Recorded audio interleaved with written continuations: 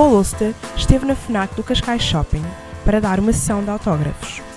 O escritor norte-americano fez uma breve apresentação do seu novo livro, Men in the Dark. The world of independent cinema is in crisis right now, and so many films that are made don't get distributed, and they're not seen in the theater.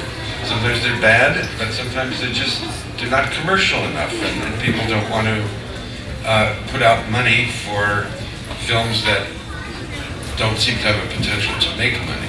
It's the story of one night in the life of a man who's lying in bed, unable to sleep.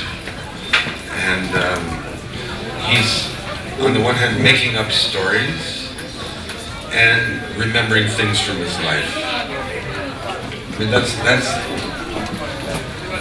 that's the structure of the book. What's in it, I would rather leave as a surprise to the people who haven't read it yet, so I don't want to give away too much.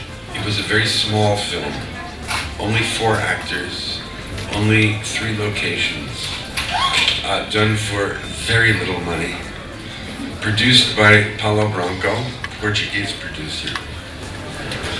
I mostly had a Portuguese crew, and it's one of the experiences that I think I've enjoyed the most in my entire life, being here and working on the film here. The imagination comes out of life, and life is fed by the imagination, so at times it's hard to tell where to draw the line.